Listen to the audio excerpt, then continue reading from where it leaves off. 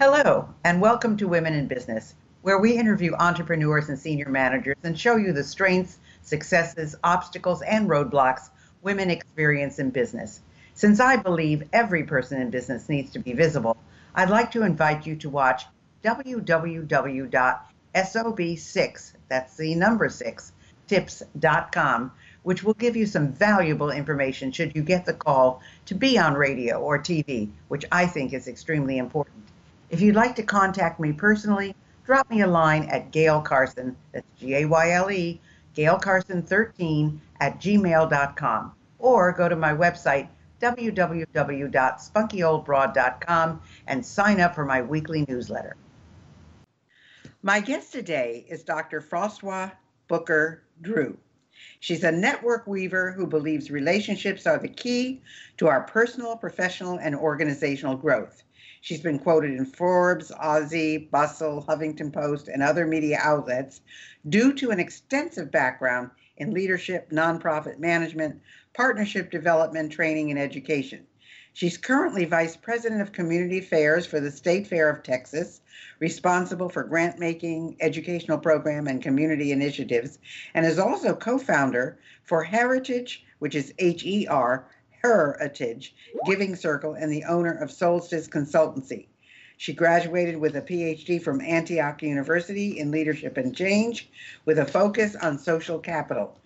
And she is also a very, very big in education because she's an adjunct professor at Tulane University and the author of 3 workbooks for women: Fly Away, Ready for a Revolution, and 30 Days to Jolt Your Life, and Rules of Engagement, Making Connections Last. Welcome, Dr. Froswa, and I'm going to just call you Froswa from now on. How are you? I am doing well. I'm so thankful to be here with you today. Well, thank you. We're wonderfully happy to have you. And, you know, I work as a facilitator. I run a not-for-profit group. I have a mastermind group, and I have 10 organizations in there: Habitat for Humanity, Girl Scouts, Special Olympics, and so forth. So I know and admire all the things that you have done, and the nonprofit world is a totally different world from everything else that we know. We think about them in one way, but they're very valuable, and they're going through a very tough time now. So you talk about social capital. What is it, and why is it important? You know, I remember when I first heard the word, I had never heard of the term. And when I was working on my PhD, my advisor said, I think you need to look this up because this is what you do all the time. And social capital really is about building relationships, networks, associations. So we all do it and we all have it. I don't think we recognize how important it is. And just as we think about financial capital and the resources that we have with money, or we think about our education as a form of a resource or capital, I don't think we think about our relationships in the same way, where we see our relationships as opportunities, not just for transaction. They can do that. But I think we need to look at our relationships as opportunity for transformation, because our relationships can really help us both personally and professionally. And I think it's so important for us to begin to pay attention to how we're growing our networks, not just for us, but how do we leverage them, like you talked about your work in the nonprofit sector. How do you use those relationships to help the greater good? And that's important. Well, you know, it is interesting. I think these women, I have 10 of them, these women are absolutely the most sharing of anybody. I mean, when somebody says, for example, our last meeting, we meet once a month for 3.5 hours, and we're meeting virtually now, but you know, one says, gee, I have this position open, and somebody else says, well, I interviewed this person, I loved her, but I didn't have a place for her, so call her. They're referring people. They help with grants. They do contacts. A lot of what they went through now to get subsidized with various federal programs. They've helped one another, which banks to go to. I mean, it's just exceptional. So that is, you say, very important for women to be intentional about building their networks. And they have a great network with each other, and of course, people outside their network. So how do women be intentional about this? I mean, do they say, okay, here's a list of 10, and here are the most important people I need to speak to? Or how do they come up with this list? That's such an awesome question. I mean, just listening to you talk about the nonprofits, that's an example of social capital. So how do we as women think about our existing networks and the people that we're around? How do we begin to start having these conversations with them about how they can help us? I think sometimes as women, it's so easy for us to want to help each other, but we don't think about ways in which we can use our friends and our families as resources to go to the next level, whether it's in our education or in our business or our jobs. How do we begin to just get that list of 10? And right now, you've got a captive audience because of being quarantined for many of us. So how do you begin to reach out using your LinkedIn network? And it doesn't have to be, reaching out to Oprah. I would love that if somebody could connect me to her, but it doesn't necessarily mean that's who you reach out to. It really could be something as simple as, who are 10 folks that are in your network on LinkedIn that you send a note to and you have a virtual coffee session. And it's just to ask questions and to learn from them with no expectation. But I have found that when we're vulnerable and when we're open to possibilities, wonderful things can happen, just like you shared about job opportunities and people sharing resources with one another. It's creating the space to do that and getting that list of 10, whether it's on LinkedIn, your Facebook page, reaching out to people that you haven't caught up with is a great start. So you talk about reaching out, and you talk about getting together, and you talk about social narratives. And so what is the power of the narratives? How is it tied to our identities, and why should women embrace their stories even when they may be painful? And that's the one thing I love about this group, is they do share the good and the bad. Of course, everything is confidential and nothing goes outside of the mastermind. And I send them notes for every meeting, so they have a remembrance of what was said. But, they have to feel they're in a safe space as well. Definitely. And, when I was doing my research group, one of the things that I found that was so amazing was creating those spaces for women to share their stories. And regardless of ethnicity, of their backgrounds, education, when women had these spaces where they could be vulnerable and share, they were able to really connect to each other. We take for granted the power of emotion, and emotion connects us to one another, and that's a part of our stories. And whether I've had your experience or not, I can still be able to go, wow, I understood that because of the pain that it may have caused you. And embracing our stories and our narrative, it allows us to embrace the totality of who we are. And it also serves as a gift to others. When we're able to be free about our own experiences, it really allows other people the opportunity to do the same thing and to be able to connect with you at a deeper level. So I remember in my group, I had 2 women, very different backgrounds, and they both were unemployed. And it was very interesting listening to them talk about their perspectives on unemployment. For one lady, her identity was tied to not having a job. The other lady was trying to figure out how to survive and be able to take care of her family. But in that moment, even though they had very different experiences, they were able to connect around, I know what it's like not to have a job, and they were able to help each other. And in doing that, they both ended up finding, employment opportunities. We had another lady in our group who talked about, some very painful situations with her mother that were traumatic. None of us had ever gone through that kind of trauma with a parent, but what we could connect to was the emotion and the vulnerability that she had at that moment. She was so authentic. And I think in our world right now, people are craving for authentic leadership and people who are willing to be honest about who they are. Now, that doesn't mean that you have to tell every intimate detail about your life, but it does mean that we're comfortable in who we are and how those experiences have shaped us. And it gives you sensitivity to others, because as you embrace your own story and your own pain, you're able to listen to others and go, that makes sense. I understand why this person behaves the way that they do. And it gives us a chance to be human together. And I think right now we need more of that. Well, I totally agree with you. And I do think your story is really important. However, we never want the story to totally define us. There are still people who are living in their story when they have to move on. And that's very, very important. And I know that you're a big advocate for mentoring. And I think that mentoring and, this is really important for someone who needs to move on. So what do you think about mentoring and why it's such a necessary component in leadership, especially for women? I would not be in the position that I've been in without mentoring being such a thread in my story.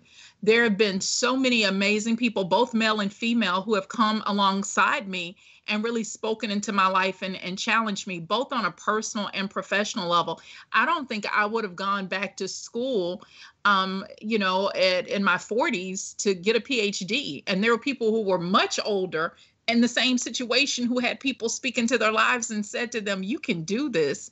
And I had folks who challenged me. Mentoring is so important because one thing, it allows you to not only give information, but you're learning from those people that are being mentored by you. So I have people that are younger than me that speak into my life. There's so much that I don't understand about some of the things that are popular and what goes on today.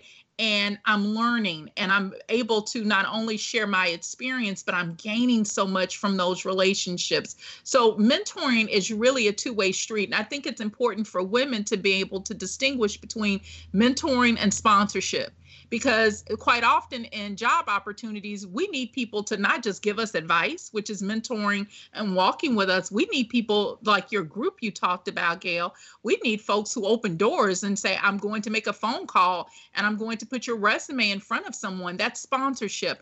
And for women, I think it's important to do both, is to open up doors, allow ourselves to have people open up those doors, but to mentor and be mentored. And then mentoring is about legacy. How do you continue to duplicate what you've done and plant those seeds in others so that the values that are important to you continue to blossom and grow well beyond you and your lifetime? I'm so glad you made that definition and the specificity of sponsorship and mentorship, because they are different. Sponsorships are when people open a door or say, this is a person you should contact, or I will write a letter of recommendation for you, or I will introduce you to. And mentoring is someone you can call on and you say, well, I have these choices. What should I do? Or how do I handle this? Or where should I go? These kinds of things. So very, very important. But you've written all these books. And the premise of your first book was Rules of Engagement, Making Connections Last. So why did you write that book? It was a part of my research group where I was listening to all these amazing women tell their stories, and it made me want to write a book that helps women really think about the power of their narrative and how their narrative either harms or helps them in connecting to each other. And it begins with knowing your own story. I would hear women say all the time, a number of women rather, would say things like, I can't find good friends, or I can't find a mate who's suitable. And after a point, I started questioning, well, is it necessarily that all these people that are around you are problematic? And maybe they are, but it means that you got to examine that you're the common denominator. So how do you begin to start thinking about the story that you're telling? Because our words give life. And if we're constantly saying negative things, then we're going to begin to bring quite often those things in our lives. And I'm not talking about very tragic situations that occur where people are violated. That's something totally different. But being aware of those things that we do have control over and making sure that we're using our words in a way to frame what it is that we want out of our lives. And so the book was really to help women think about their stories and give them some lessons based on what I heard those women talk about and how they were connecting, but also my own personal stories. And it's a workbook. I'm really big on reflective learning because I think, you can read a book, and we see this with conferences. People will go to conferences and come back with all this knowledge and continue to do the same thing that they were doing before the conference. So mine is, how do I write books that not only inspire people, but inspire them to action? And the workbook is really designed to have women think about, what's been written, my own personal stories, and then how they can apply that to their lives and make the changes that they want to see to get the relationships that they desire, both personally and professionally. Well, I agree with you. And I was laughing when you said you went back to school. I got my doctorate in my 40s as well. So I'm right there with you. But your latest book is called Fly Away. Yes. So what about that book? And share at least one lesson with us. So that book was written for my daughter when she was getting ready to go to college a couple of years ago. As a parent, you're terrified when they're getting ready to leave. Did I teach you everything? And so I was so concerned. I was telling her all these things before she left, and she's like, Mom, I'm good. I think I've got this. And I was still really worried. And I said, well, I want to write something down for her that's legacy. Because I tend to think about that as I get older, just the importance of building legacy. And I wanted something that she would have, but my great, great, great grandchildren would be able to pick up and know a piece of who I am and what was important to me. And so I wrote this book of lessons for my daughter about things that no one really told me about in transitioning to become a woman. Your parents tell you a lot of things, but there's certain experiences that you just have that no one can prepare you for. And so I wanted her to know what it was like moving into this next phase of her life. And one of the lessons that I told her in the book is, I want you to speak up for yourself because a man in a suit and tie just did. And I wanted her to know that so often as women, we walk into situations and discount our abilities before we even get started.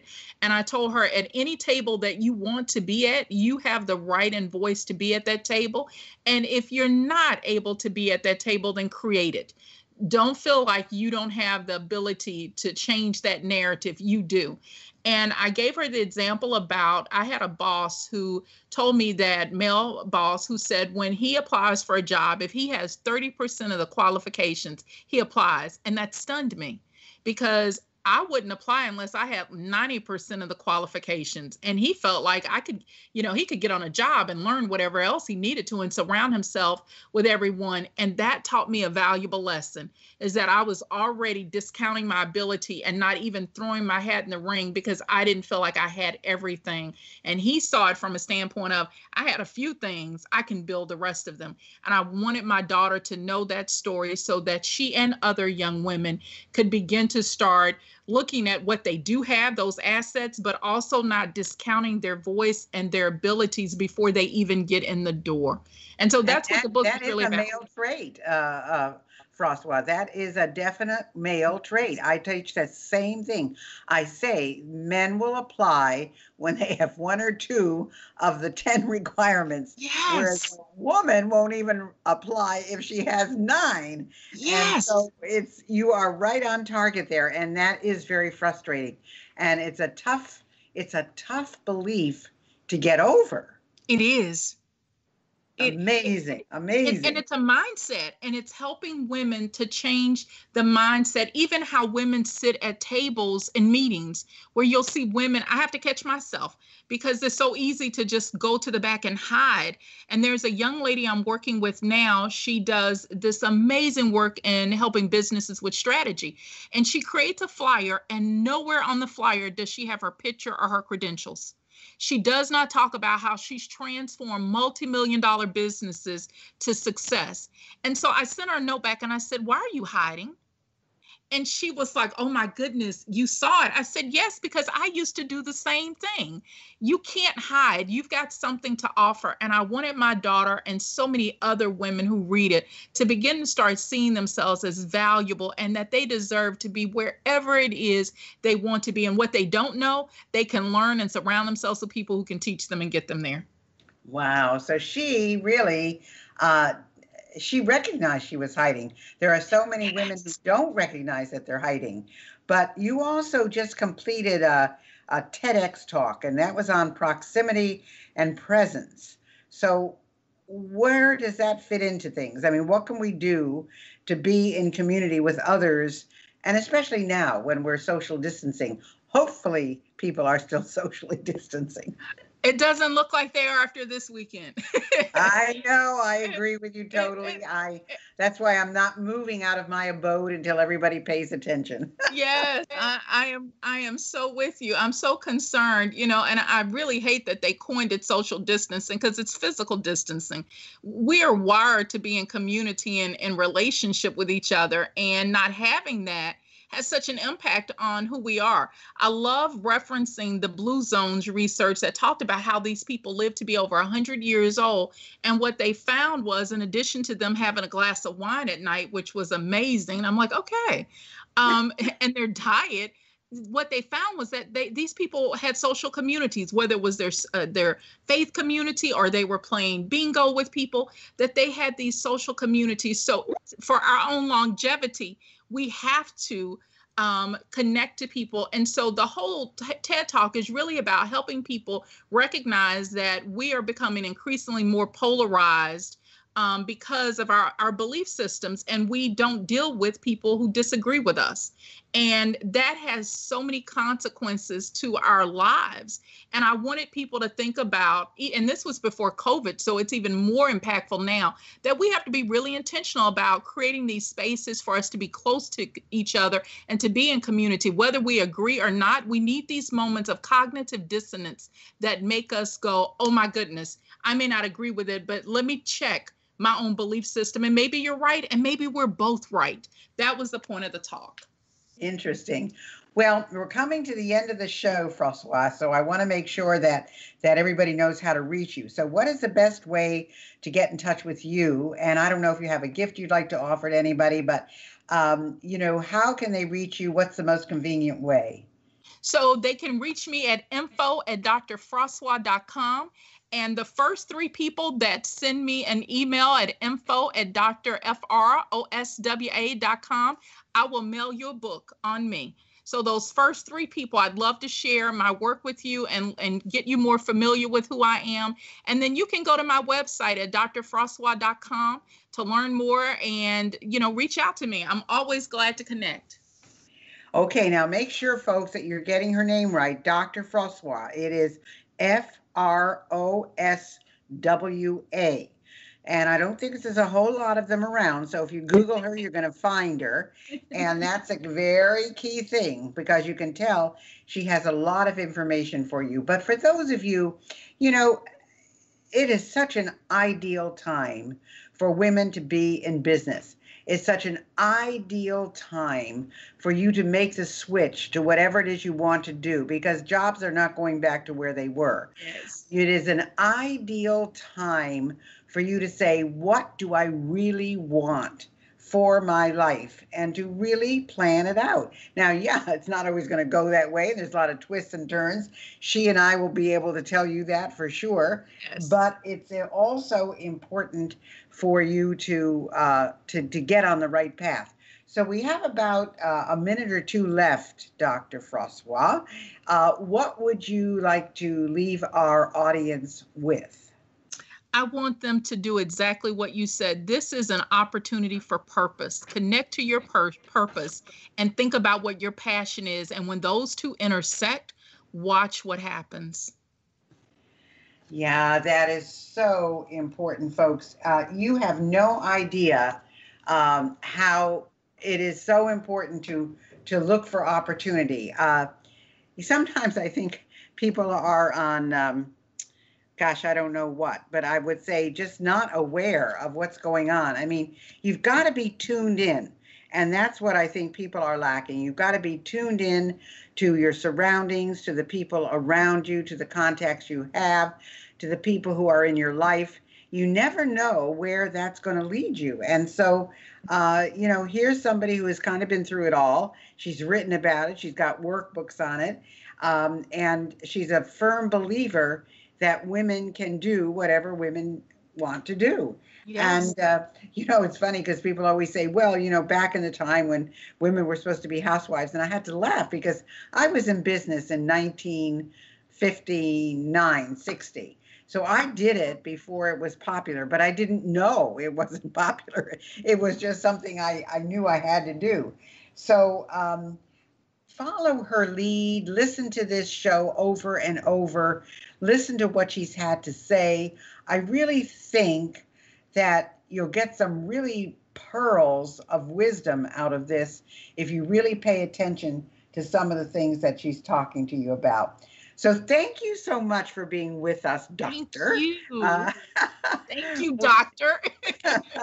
We appreciate you, and hopefully a lot of people will take advantage and will be the first 3 to get your books because I know they're going to be very valuable. Thanks so much for being with us. Thank you. Hi, this is Dr. Gayle, and I wanted you to know I have a whole bunch of other things to offer you. If you go to spunkyoldbroad.com, you will see an array of SOB stuff for sale and all our latest products and additions. If you're interested in getting on TV, I have a brand new course, Get on TV. And if you want to start your own business, you'll want my SOB Guide to Business Success. I know you'll love them all. I guarantee it. Thanks for listening to Women in Business. I hope you enjoyed today's show. And if you have any suggestions as to who you'd like me to have as a guest, just email me at gaylecarson13@gmail.com. Be sure to check out www.sob6tips.com. And in the meantime, go to www.spunkyoldbroad.com to see the resources I have for you.